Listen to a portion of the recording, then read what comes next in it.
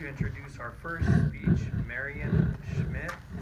She's worked in marketing communications for over 20 years, and tonight she will have her icebreaker for her Pathways journey.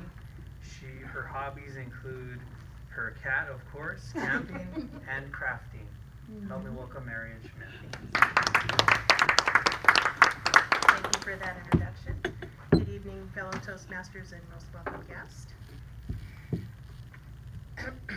So, okay, hello, what's happening? There we go. It's the first time I got this thing, so I'm like checking it out. How many in here own a dog? How many in here own a cat? I'm going to change that. How many in here are owned by a cat? Right. How many are owned by an indoor cat? Okay. Did you know that indoor cats can live up to 17 years? Yeah. Sadly, an outdoor cat can usually only lives between 2 to 5 years. That's due to chemicals, disease, of course being hit by a car, and being attacked by other animals. So while indoor cats live longer, I asked myself, what is the quality of life for a cat that would be left home alone for days or a week at a time? These were the questions I asked myself because I knew we were going to adopt a cat. I wondered, what could I do to make travel and camping enjoyable for a cat? Because that would mean it'd be enjoyable for me too. The trailer that we have is 15 feet by 8 feet. That's a really small area for two adults and a cat to stay nestled in for 3 or 4 days or a week. That's too much to be cooped up in.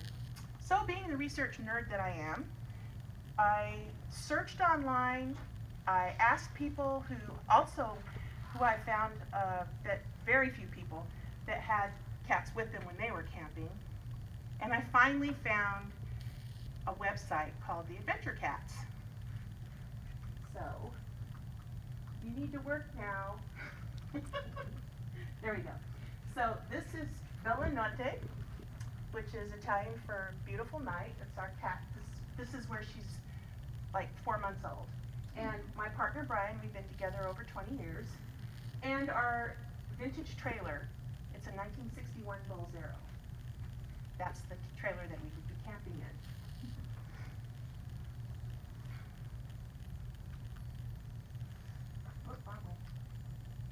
So the title of my speech is How to Build an Adventure Cat. There is a website online called Adventure Cats, and I love their tagline, living 9 lives to the fullest. It is really cool. So this is just a really short description. Adventure cats are fast-growing worldwide community of felines who accompany their owners on outdoor excursions. It's more than that. Photos of activities are posted on the internet. A lot of people are putting their cats in danger doing these outdoor stunts just for the sake of these photos. I'm just going to use that as a disclaimer because I would not ever do that to my cat. So these are some of the photos.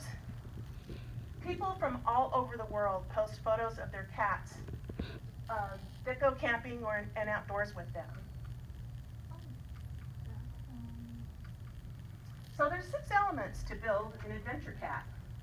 Personality, identification, they need to be spayed and neutered, vaccinations and treatment, and a harness, leash, and a clicker.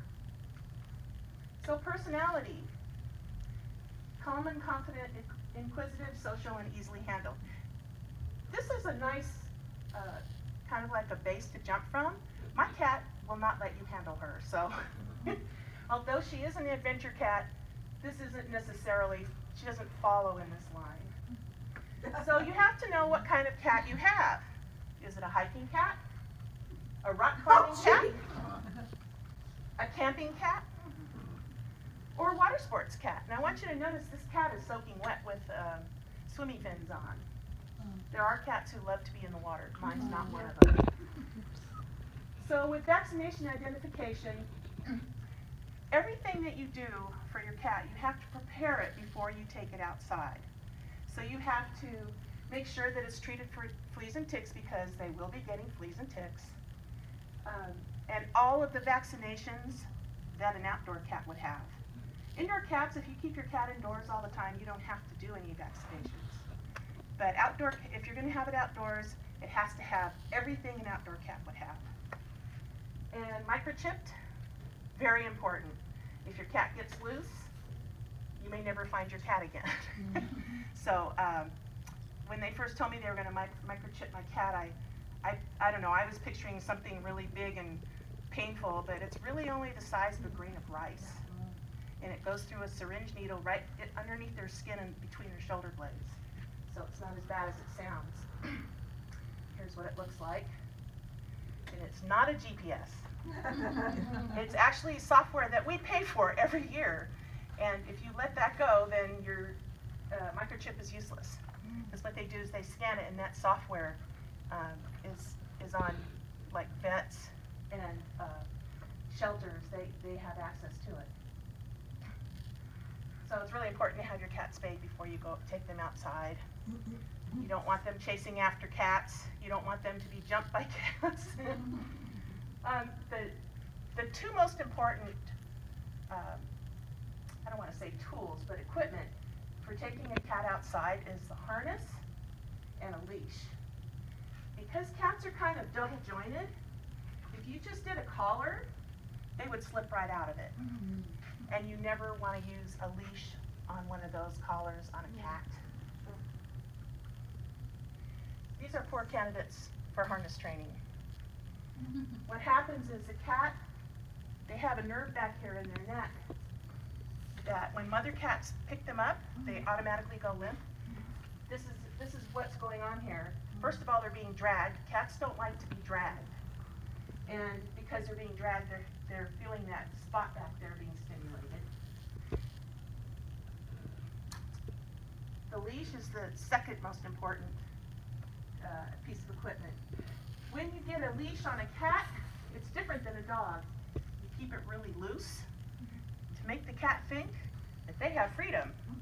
You follow the cat around. You don't tell it where to go, it tells you where to go. So that's when I say think like a cat. You have to just follow them around, whatever they want to do. Meanwhile, you're looking to make sure they're safe, because that's your job. A safe length is about 6 feet. We keep our cat on a retractable 25-foot length leash because she is a rock climber. And it's really important to keep building up your cat's confidence and get that bond of trust, because when they go for a walk, you want to make sure that they're comfortable and feel safe. My cat stays right next to me like a dog. She walks around with her head up and her tail up, just as proud as can be. So this is what happens when you have a cat on a 25-foot leash. This is at the top of a 3-story tree. Most of the time when cats climb up a tree, it's not a big deal because their claws are rounded. What happens is, though, when they try and get down, they can't, because they have no traction. So here we are at a campground, and she decides to just jump up the tree before we knew what was going on. And we sat there and thought, well, what do we do now? Do we have to call the fire department?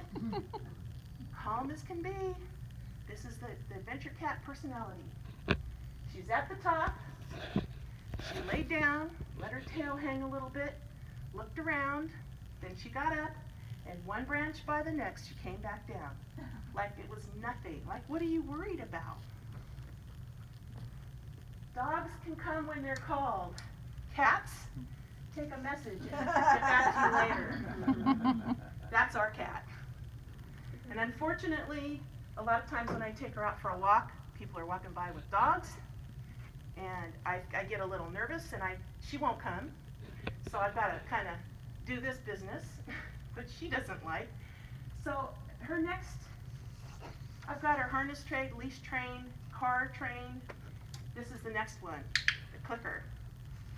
all you have to do is feed the cat a treat and at the same time click. And eventually she's going to come. We'll see. This is Bella riding in the car. So when you want to train your cat to go around in a car, you take them around the block a couple times a week. Or you take them to Krispy Kreme, like my man does. He takes her to Krispy Kreme every Saturday. And this is Bella at Big Sur. She climbed up a 6-foot embankment before we even knew it was happening.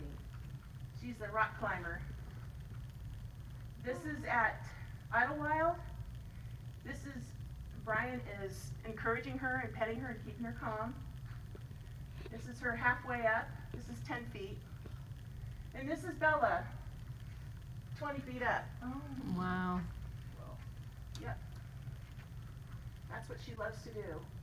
So I'd like to say that build confidence, nurture trust, reinforce the bond, and give space to grow. Look at that catitude. When your cat has confidence, she could be a 13-pound cat, but this is what she feels like she looks like. The zen of an adventure cat, all you have to do is give them the space to explore. Be brave, take risks, and allow the unexpected. Thank you, Toastmasters.